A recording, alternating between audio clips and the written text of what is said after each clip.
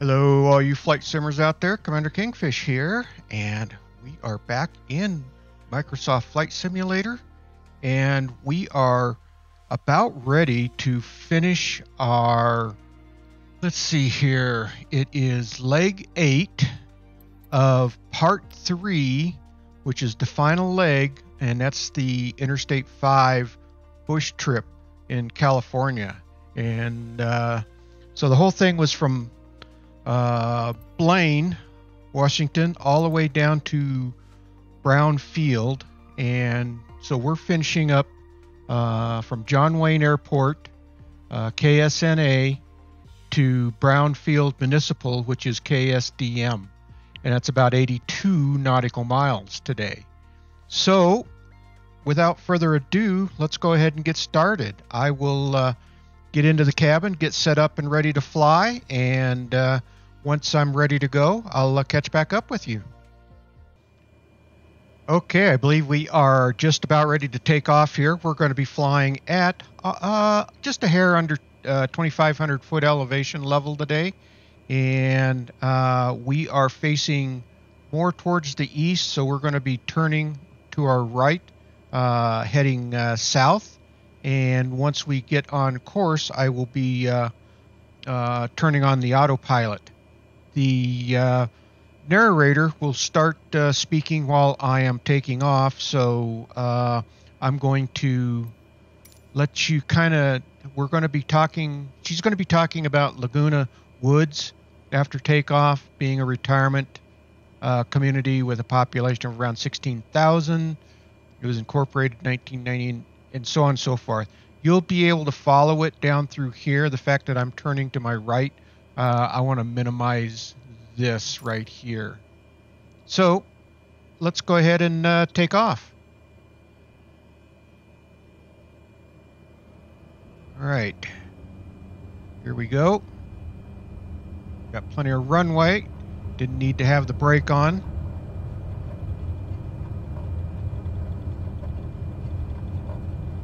And we should be able to lift off.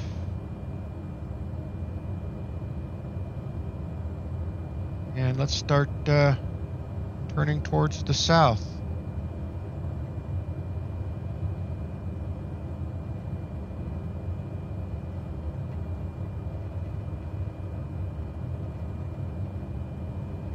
After takeoff, make straight southwest and reach Laguna Woods.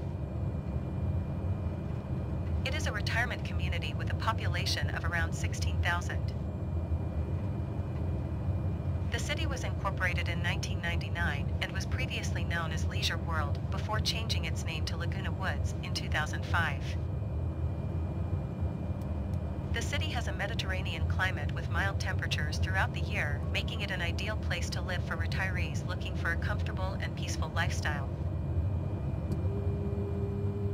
The city has an active community with numerous social clubs and organizations providing residents with opportunities to stay engaged and connected with others. Okay, that's going to be here, and as I have always, I will point out these points of interest as we get to them. So let's go ahead and hop outside. Let's see, this was about 9 miles, so we got a little bit of ways to go. So we'll take a look at this.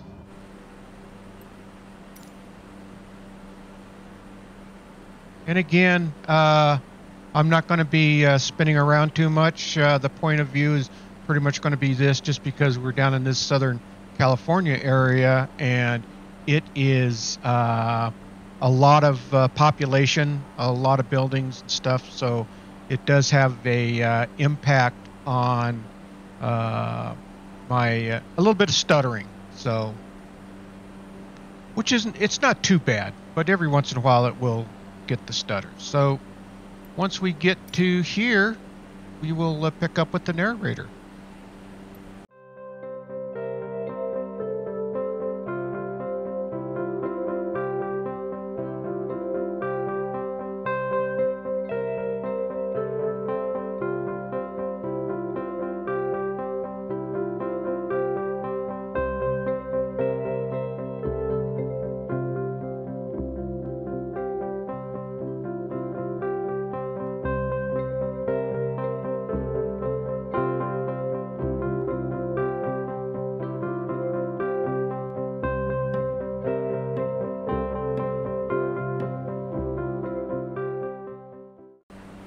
Okay, we are coming up to this building right here, which is this building. And here is I-5 as we've been following. And that's this right through here. So you can kind of see that this area is Laguna Woods. At this point, I-5 takes the direction toward the coast. Follow it until San Clemente, a beautiful coastal city. It is known for its scenic beaches and Spanish colonial architecture. City boasts a mild climate year-round, making it a popular destination for tourists and residents alike. San Clemente is home to several popular attractions, including the San Clemente Pier, which offers stunning ocean views and is a popular spot for fishing and surfing. The Casa Romantica Cultural Center and Gardens is a popular destination for art exhibits, concerts, and events. The city also hosts several festivals throughout the year, including the San Clemente Ocean Festival and the San Clemente Fiesta. Okay, that's going to be out there when we hit the coast, so as we get over there, I'll point it out.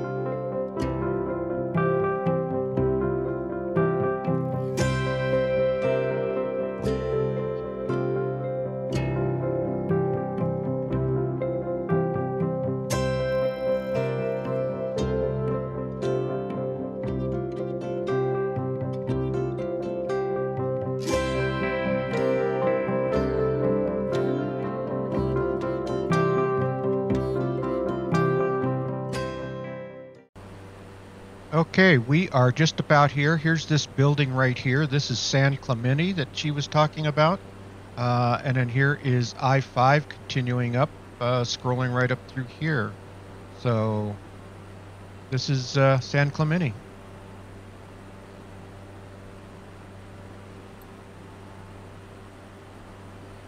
Continue along the coast and fly over San Onofre Beach. It is known for its incredible surf breaks and beautiful scenery, making it a popular destination for surfers, beachgoers, and nature lovers alike. With its pristine coastline, stunning views, and endless opportunities for outdoor recreation, it is no surprise that this beach is a favorite among locals and visitors alike. Okay, and so we're going to be following along the beach here for a little ways. And again, I-5. So this Southern California, I think this very Southern California would be a great place to live weather-wise if only it wasn't so expensive, but we'll talk more about that.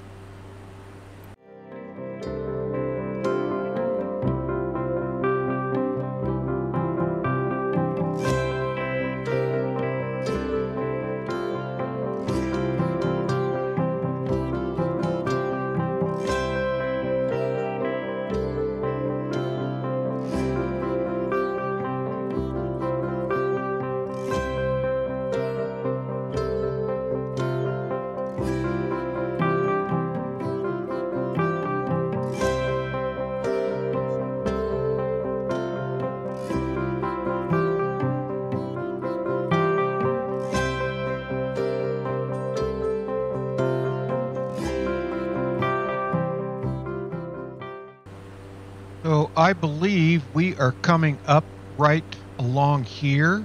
I think this is the stretch of I-5 that's running here. This is this dark little bank right here, and this is the coastline running right along here.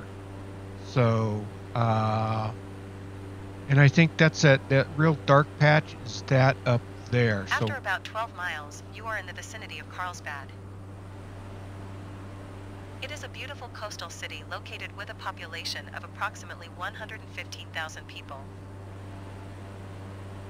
Carlsbad has become a popular place to live and visit due to its great weather, stunning beaches, and abundance of recreational activities. One of the most popular attractions in Carlsbad is Legoland, California, a theme park that features interactive exhibits, rides, and shows all centered around the famous toy bricks.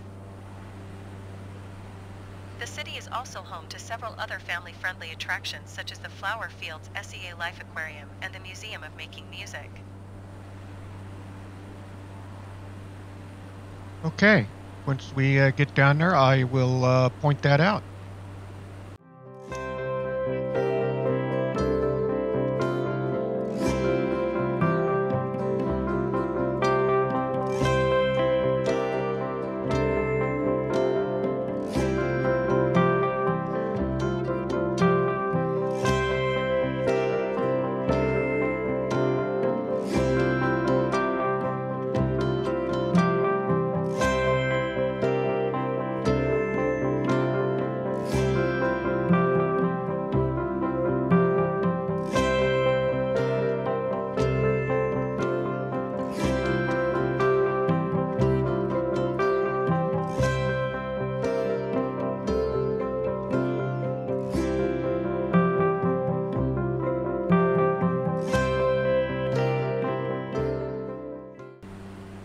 Okay, so we are coming up on Carlsbad. Here is the lakes right here, and this other lake is a little bit farther beyond. These buildings right here are going to be these buildings right through here. So this is Carlsbad. It would be interesting to see Legoland, wouldn't it?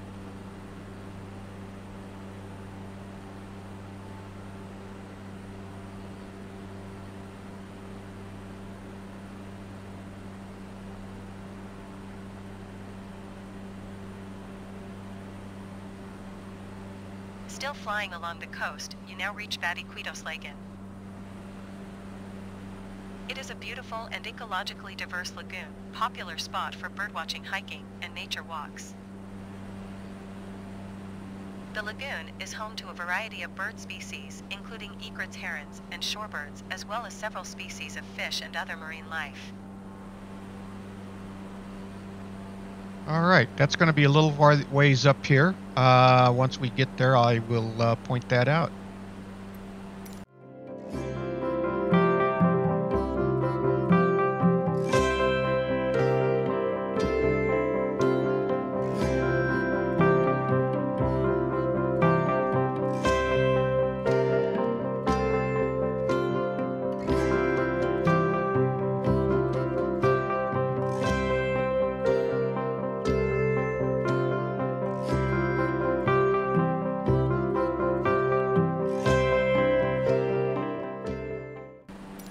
So here is our lagoon coming up right here. Here's the big sandy beach, which is right there, and then the beach is along here. And then you can see I-5 going over it. I would assume that that would be a very nice place to do some hiking and just to kind of kick back and relax.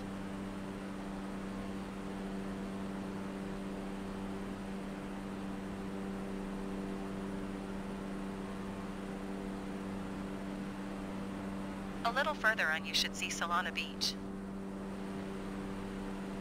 It is a beautiful coastal community known for its stunning beaches, excellent surfing, and laid-back lifestyle.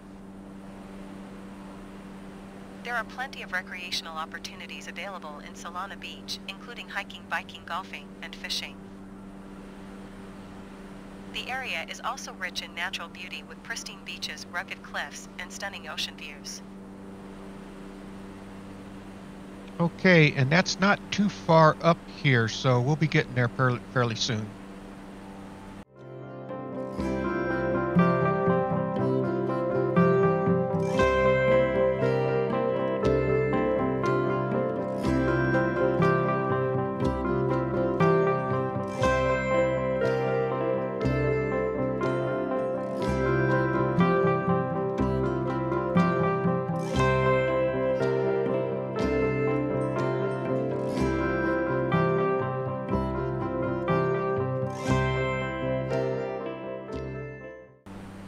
Okay, so this is Solana Beach along here. There's this lake right here. That's what this part right here is. Here are these buildings right along here. as we are driving along the coast here, or flying along the coast.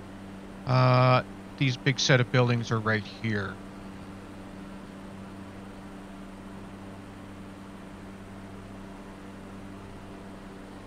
Fly now over the city of San Diego, our last destination. Known for its beautiful beaches, mild climate, and diverse culture, San Diego is a popular tourist destination, a great place to live. The city has a thriving economy driven by industries such as biotechnology, defense, and tourism. It is home to several major universities and research institutions, as well as numerous tech startups and small businesses. San Diego is also known for its rich history and cultural attractions, including the famous San Diego Zoo, Balboa Park, and the USS Midway Museum.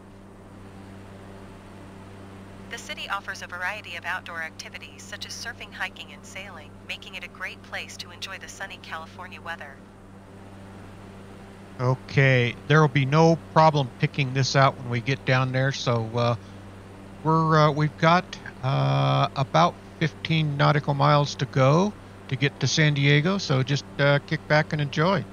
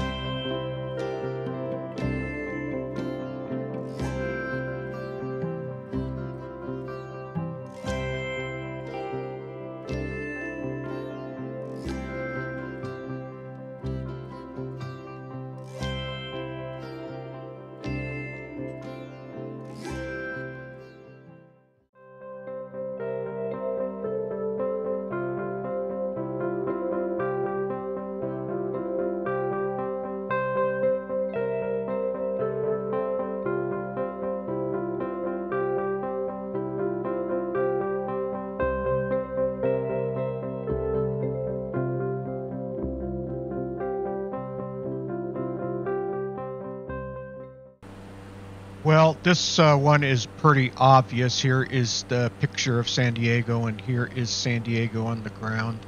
You have I-5 that we're still following, and she should be narrating here pretty quickly. But again, San Diego is a beautiful city. I've been there a long... Prepare to land at Brown Field Municipal Airport, where this fascinating journey ends.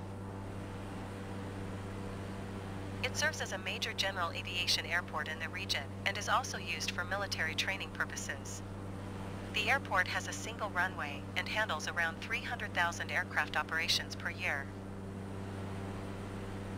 Brown Field Municipal Airport provides a range of aviation services, including aircraft rental and maintenance, flight training, and fueling. It also has a number of facilities for passengers, such as a restaurant, car rental services, and a pilot lounge. The airport is strategically located near the U.S.-Mexico border, making it a popular choice for international flights.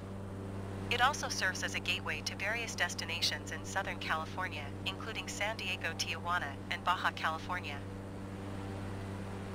Okay, and there is a picture of Browns Field. You'll get to see it when we land. We've got a little ways to go, but we're going to be setting up here, so I'll let it kick back a little bit here, and then we'll go inside the cab and get ready for landing.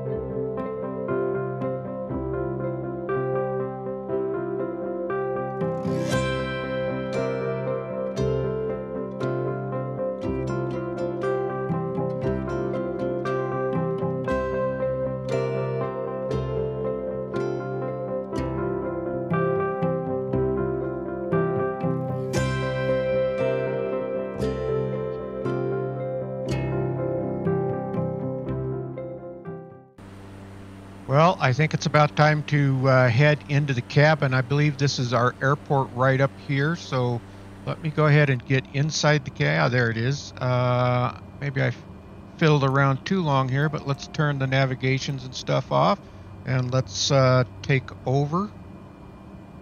And let's swing this thing around, start slowing it down, and let's get a flap out.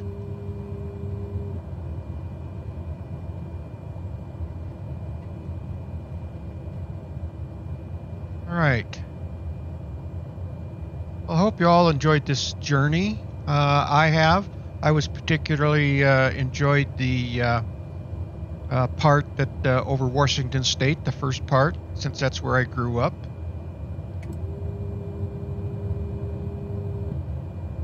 And let's see if we can kind of get lined up on the runway here.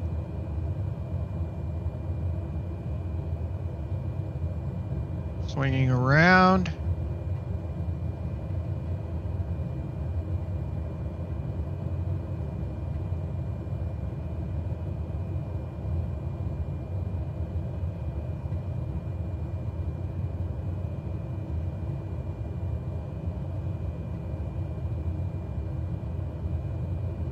And let's see if we can make a smooth landing for our last landing here.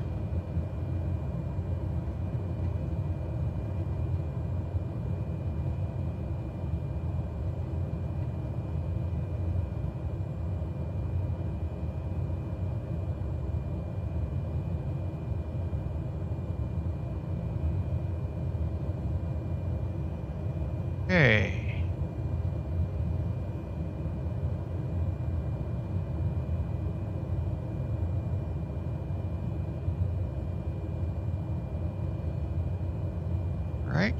Let's settle down.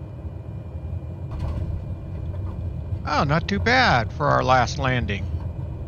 Okay, I think we can pull in. I think there's a taxiway right up here. I could see it from the air. And start turning now. We know that this thing turns on a dime.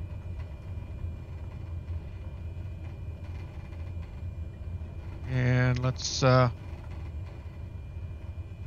cruise right on into the parking facility here.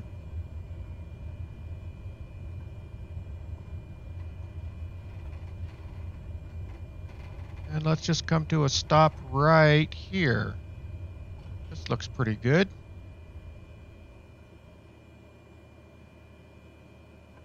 Welcome to Brown Field Municipal. Congratulations. You have successfully completed the excursion. Okay, that's the Interstate 5 bush trip by Perfect Flight, and that leg is completed. We are completely done, and so that finishes my summer series. While I was away in Alaska, I recorded these and set these up so that you all would have something to watch during the summertime. So I hope you enjoyed the series. And I'm not sure what I've got coming up next for Microsoft Simulator. I know one of the things I got to get started back on is once I'm back home is the Air Hauler series. And so we'll get that started. That could very well be the next video coming up for Microsoft Simulator. All right, all you flight simmers out there, keep those smooth landings coming. Oh, actually, let me start that over again. If you like this video, please hit that thumbs up. It really helps out the video, and please subscribe. That will really help out the channel. And ring that bell. It'll let you know when I am uploading new videos, and I am doing that on a weekly basis. And now, all you flight simmers out there, keep those smooth landings coming. And with that, Commander Kingfish is out of here. And I will see you all in the next video. Thanks for watching, everyone.